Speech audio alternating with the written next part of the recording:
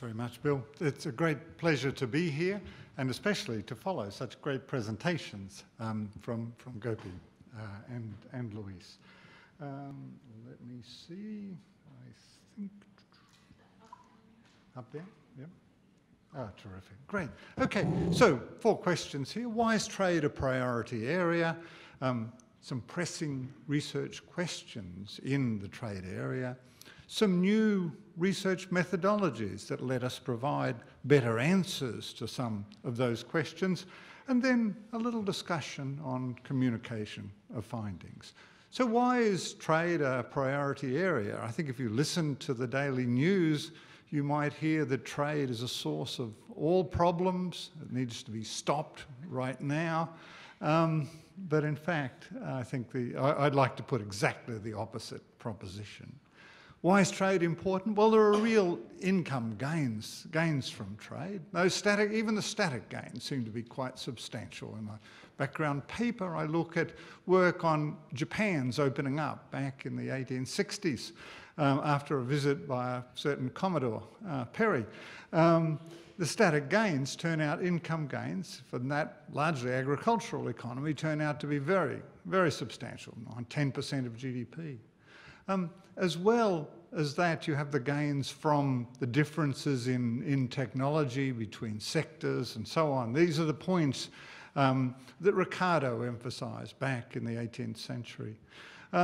Dynamic gains from higher productivity. We now have the detailed data to pick those up. Work by Mary Amiti and Joseph Konings, for instance, in the American Economic Review, point out that those gains, if you have lower cost intermediate inputs, you get big increases in productivity, which are in addition to the static gains that our textbooks tell us about. It's especially important in agriculture liberalisation because agricultural trade barriers tend to be enormously variable across commodities. They range in Japan, for instance, from 0 on feed grains and soybeans used for feed to maybe 900% on rice. And not only do trade barriers in agriculture vary across commodities dramatically and much more than in manufactures, they vary a lot over time as countries try to stabilise their domestic prices at the expense, of course, of destabilising world prices and the prices faced by producers in open economies like the United States. What we found, Kim Anderson and I, in a study, we found that this tiny agricultural sector, less than 10% of world trade, contributed about 2/3 of the global gains from further trade reform, from elimination of trade barriers, because those barriers were so high, and high barriers are the ones that are very costly, and they're so distorted, so prevalent, so common. I think another thing that we need to do as economists interested in trade reform is to more go on the offensive. We hear these stories, anecdotes all the time of how opening to trade causes all this volatility and poor, vulnerable producers can't cope with that. What we have to remember is that the absence of trade leads to a ghastly, terribly, terribly volatile situation. And I'll provide some numbers there. Burgess and Donaldson have a very interesting study in India where they look at what happened when regions of India opened to trade as the railroads came through. And the incidence of famines fell dramatically.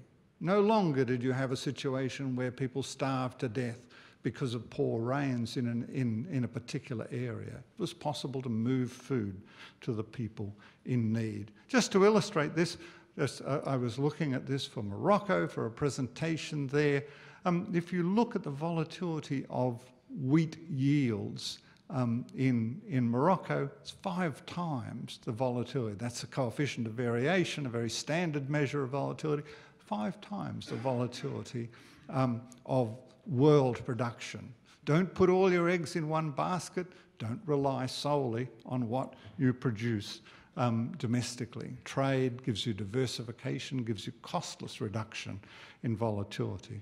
I think an important other theme I'd like to emphasise today is the increasing importance of developing countries. When we hear about agricultural trade liberalisation, we're very used to hearing stories of reductions in trade barriers in Japan, in Europe. These are very, very important because many of those barriers are so high. But the world has really changed. You go back a couple of decades, in the early 90s, about 40%, 39% of world trade went from one industrial country exporter subject to full WTO disciplines to another.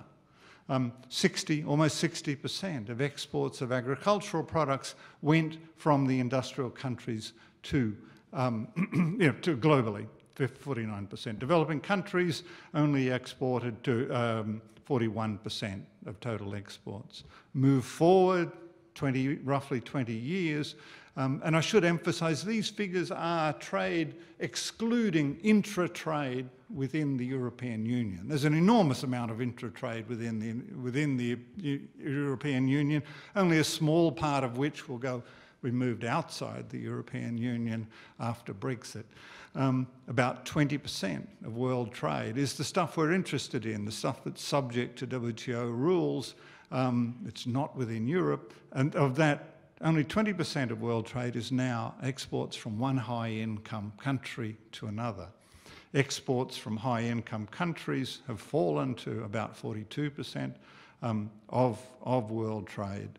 And more of those exports are to developing countries than to high-income countries. Developing countries now account for about almost 60% of world trade. In fact, if I update these numbers, I'm sure that will be the case. Another reason that developing countries are very important in terms of trade liberalisation is what's been happening. If you go back, and this draws on Kim Anderson's mammoth study of agricultural distortions done at the World Bank. If you go back into the 50s and 60s, developing countries taxed agriculture, wanting cheap food for the urban populations who are much more influential. But what we've seen from the early mid-90s is a shift towards protection of agriculture, almost all the time except during the 2008 food crisis when protection came down. That elimination of agricultural taxation, replacement of it in many cases with import barriers means that developing countries are hugely important in the trade agenda. Suppressing research questions. Well, one is going to be forecasting the future of agriculture.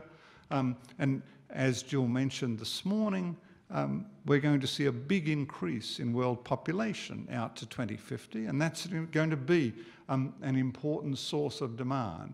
But worldwide, population growth is slowing down a great deal.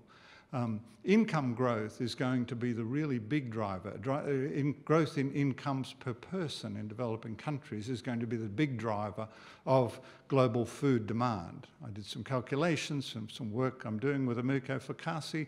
About 60% of the increase in food demand out to 2050 looks like it's going to come from income growth in developing countries as consumers move away from consumption of staple foods towards increased consumption of livestock products. Of course, there's a subtext here. This is good for Illinois and Iowa, producers of livestock feeds. It's less good for producers of staple feeds, regions like Kansas and Thailand and Australia. Producing the staple food. So income growth, I think, is going to be terribly, terribly important, and it's income growth in developing countries. Income growth in rich countries doesn't do much to increase demand for food because many of the richest countries are quite near satiation. Climate change impacts, I think, are going to be very, very important. I think the scientific evidence suggests that climate change is not a hoax. It's going to be real. It's going to have very strongly differentiated impacts in particular areas, and they're going to be awfully important. Biofuels, actually, there was an enormous upsurge of research on that in recent years. In recent years, it's gone very, very quiet, but there are some key questions there. What's going to happen with the blend wall that's limiting expansion? What's going to happen to energy prices? and are liquid transport fuels, which is where the action is, are they going to be replaced by electric vehicles? So there are going to be some interesting issues there that I talk about in the background paper. Trade policy, I think it's unlikely we're going to see big trade rounds. To me, that's unfortunate. I've written 3 books on WTO rounds, 1 on the Uruguay round, 2 on the Doha agenda. It's not a fascinating thing to come to grips with the intellectual challenges of those negotiations. Sorry? Very short, very short. Thank you very much. And we're not likely to see big WTO accessions on the order of magnitude of China, on which I prepared another big study. Okay, but the national, regional, bilateral agenda's active, including we're having a lot of work done now on Brexit, the implications of that, what to do. The IATRC had a fascinating session, Trade Research Consortium, on that. I think economists are going to need to be really, really dismal scientists on a lot of the proposals for raising trade barriers. A trade barrier, we need to remind people, a trade barrier is a tax on the export sectors. Export sectors like agriculture in the United States. It doesn't do anything, they don't do anything to reduce the trade deficit. All they do is choke off an equal amount of exports for the amount of imports that they save. Collective action problems haven't gone away. Problems with levels of market access, levels which are rising because they're no longer, especially in developing countries, they're not constrained substantively by WTO bindings on most agricultural products. And with price volatility that results from price insulation, this is the old grandstand problem. Everybody stands up to get a better look. Nobody gets a better look. Many countries use insulating policies to avoid price volatility at home. That magnifies price volatility in the rest of the world. You see how large that is. This graph here, the blue line is domestic food prices. The red line is world prices.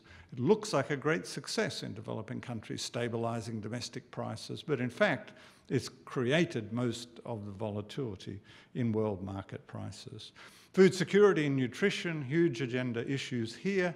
The main problem for hunger is access to food. Trade can't ensure food security, but it certainly can help. Amartya Sen's famous work pointed out most of those famines that he covered in that famous book were actually due to a lack of imports of food where it was needed to help people get access to food. Many countries focus on availability. I was recently in sub-Saharan Africa looking at countries where they're targeting availability and creating a lot of price volatility. Stockholding in developing countries needs to work with trade policy. Often it doesn't. There's very interesting work by Christophe Gouel on this. And trade can really help improve dietary diversity, and that just hasn't received nearly enough attention. Data, we need good data and parameter estimates. Protection data are improving. We have an initiative that brings together half a dozen sources of agricultural trade distortion measures. IFPRI is curating it, bringing together work from OECD, FAO, Inter-American Development Bank, World Bank, and others. Our behavioural parameter estimates are getting very, very dated. We've got much more detailed data, big data here on transaction data, on production and trade, household data, global agroecological data. All of these let us do a lot more of what Gopi and Luis called for, identify the gainers and losers. And as part of our profession, economists as Jeremiah's, we're really going to need to point out that when people raise trade barriers, people get hurt. We hear about the adjustment costs associated with lowering trade barriers. The adjustment costs of raising trade barriers are even higher. New methodologies, value chain analysis lets us look beyond one sector. Randomised controlled trials, a great wave of innovation in agricultural economics. Been using them combined with economy-wide models, I think is important. Some of Ed Taylor's work, and then use of gravity models to estimate welfare gains from reform. Here, Gopi and his colleagues have been leaders using these new techniques to capture the impacts of trade agreements, different types of trade agreements. Research and communication. I think the really important thing that we haven't done enough, economists haven't done enough, is to identify decision makers. Talk to the decision makers. In fact, it's best to talk to the decision makers first at meetings like this, and to refine the questions, conduct the research. Conducting that research is really important, to do it rigorously, transparently, present it at conferences like the AAEA meetings, and the International Association of Agricultural Economists has a big meeting coming up in August in Vancouver next year. Hope you can all be there. But that's important, the transparency, the scrutiny, refereed journals to ensure the quality, and then the dissemination and communication of findings. And of course, researchers need to anticipate the need for results so that they can be supplied in a timely manner. Karen, I can see you're worried. My final slide. There are many exciting and important questions for researchers in international trade.